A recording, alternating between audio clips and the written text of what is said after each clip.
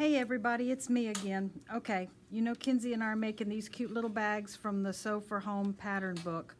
I wanted to show you, oh yeah, aprons. I wanted to show you, this is what I'm doing right now. I have some store-bought bias tape, and it's actually just a remnant. I mean, I think this is right here, all that's left. Anyway, what I've done is I've taken this cording that's off a spool, and I have pressed my bias tape open, and I have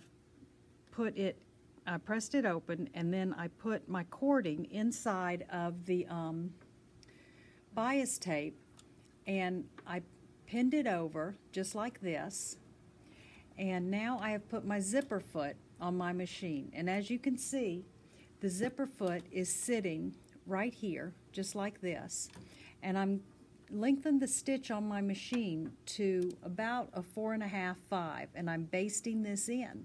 So I'm making my own piping out of store-bought bias tape. You could also do this with your own bias tape that you make from, you know, your own bias tape, which is easy to do, and we'll cover that some other time. But I pressed it with my iron just a little bit, just to help flatten it out. But I'm just stitching right along just like this. So here you go.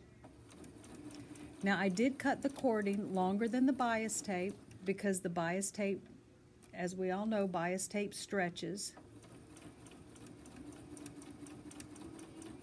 You see here, just going right along just like this.